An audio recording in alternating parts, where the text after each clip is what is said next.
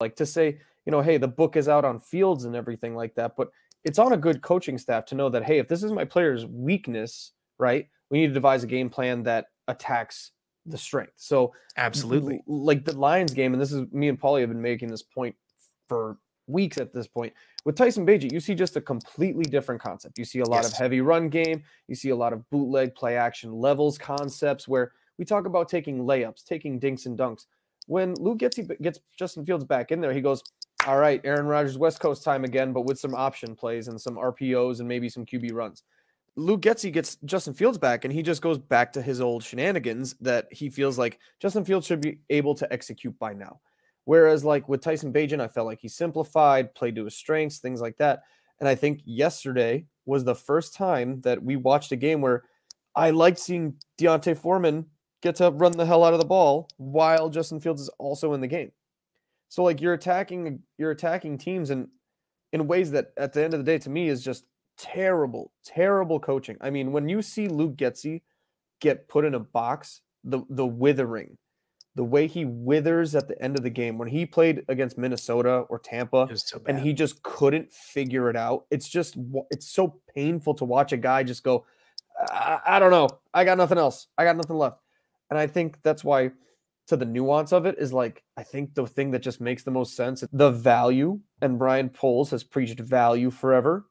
And is Justin Fields the value choice, or is a first overall pick with a 5-year contract the value choice? So do you feel like if we're just following the model of value, which Ryan Poles has been at least pretty consistent on doing things through value, even overpaying for a defensive end, which I was not a fan of the Montez Sweat trade, totally eating my words. I totally see the value in it 3-4 weeks later already. Paying for a defensive end, that's a value position. Paying for a cornerback potentially should be a value position that you overpay for. Where do you see, just applying the logic of Ryan Poles, what is the value move at the quarterback position moving forward? I honestly couldn't tell you because we're not in the coaching room. To your exact point, you said all this earlier. I actually think there's a common thread when we look at what's going on with Luke Getsy, right? Because Luke Getsy, we got to give him his flowers. He seems to start every game with a nearly idealized attack. That script that they come up with rules, and somebody has to get credit for it. Last year, the Bears were the #1 team in scoring opening drives throughout the 2022 season. They do. And I mean, go back to Tampa. What did the Bears expect to happen? They expected to get the snot blitzed out of them.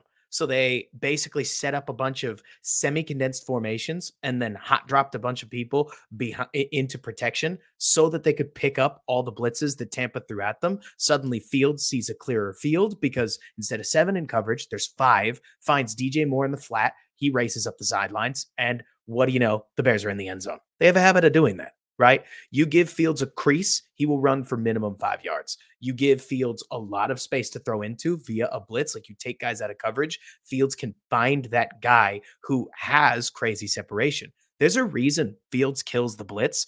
It's not because he's getting the ball out fast. It's because, honest to God, Luke Getsy actually does a decent job of allowing the protection scheme the freedom to pick blitzes up. And they do it more than I've seen a lot of teams. And if you need any proof, watch the Bears defense. Their blitzes are killing teams right now. Like, picking up blitzes is hard. The Bears seem as if they are really struggling when teams just shift to 7-drop zone. And there's one team that just doesn't do that. I couldn't tell you why the Lions refuse to do it. A lot of defensive coordinators seem as if they follow the motto of we do what we do because we do it. And that's how we operate. It stems from their head coach down. We're tough. We're tough. We're going to smash you in the mouth. Play man to man. And while I respect the idea, it has meant that, like you're talking about, Dave, Luke Getsy's offense actually looks like it kind of works against a team that's running mostly man. So I can't help but look at a game like Minnesota. Minnesota right now is, if you will, my circled example of this. You could tell Fields and Getsy don't get along. What does the front office think? Like, who do they think has the point? You know what I mean?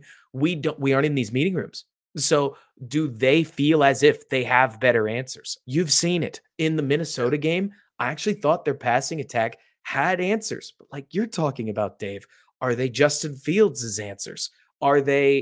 Can Justin Fields' way he plays football fit into an attack that's going up against zone? Or do you have to hit those dink and dunk creases and have playmakers that are going to account for this? We're not going to know because we get Justin Fields out of the moment. And Justin Fields is an extremely smart player that once he's seen the tape can articulate very clearly exactly what he should have done at times. And it makes it weird because this ultimately comes down to what does Fields do and how does Fields operate within the critical 3 seconds he needs to make a play. And I'm not going to obsess over it. I'm kind of done obsessing over it. I would argue that we know what Fields is. He's going to be a barrel of fun, especially as we roll into a team or a series of teams where the Bears defense should give the Bears offense surprisingly good field position. And all the Bears offense has to do is capitalize on some of their opportunities. And more than likely, they'll roll to a bunch of wins. What do the Bears do at quarterback? I mean, I have what I think is my preferred option, but ultimately you're not going to hear it here because I'm going to leave it to Ryan Poles. Like I've thought this in the back of my head, not necessarily maybe articulated it as well, is that, like we said, we all thought Matt Eberflus was a joke and needed to go. And now all of a sudden the guy honestly looks like a genius. And even when you hear things like Montez Sweat saying, I love playing for this guy, I love playing, like I think he's a genius and I love his passion and this and that, we don't know because we could be thinking that Luke Getsy is an absolute buffoon and everyone in the room is thinking, well, Fields really needs to hit these throws because Luke's putting him in a position that we think or we see is successful. And I think the only breadcrumbs that you get off of this is when you watch a Tyson Bagent start. And what is Luke Getsy seeing? What is Luke Getsy doing differently with Tyson Bagent? And does Luke Getsy, if he keeps his job and everybody thinks that he's the genius here and Fields is the problem, do you need to draft a first overall or a second overall pick? Or can you get a Bagent in the 3rd round and just have him sit there for 3 or 4 years? Like all this is unknown. Personally, I've never seen an offensive coordinator who is supposed to be a genius. And even if he is a genius on some level and to somebody in that room, you got to be able to adjust better than that. I feel like that's what it comes down to is adjustments.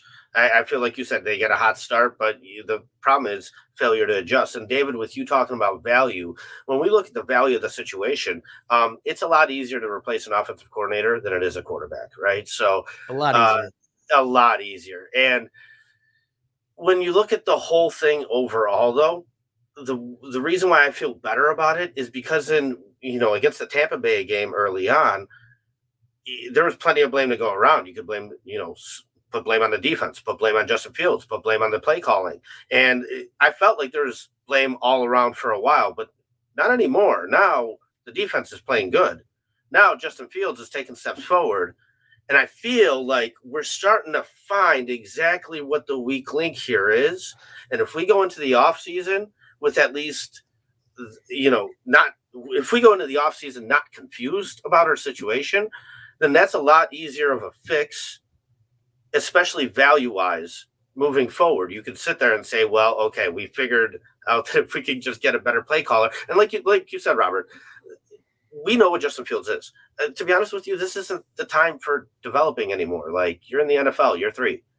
You don't get much more of an opportunity than that. And, the only reason Fields has got it is based off his physical skill set and his draft status. Like, you need to make the most of your opportunities, and you're getting into a part of your career here where, listen, if you can't make these dump off throws accurately by now, you can hope that sure you still develop your game a little bit better and get better at that. However, we know what you're good at, so we need to devise a game plan towards what you're good at, not towards what we hope you get better at. It's the complex relationship between do you use your play calling to challenge a player to grow? Best example I could possibly give you, the Bears have nearly never given Darnell Wright chip help unless they thought the edge rusher across from him was amazing.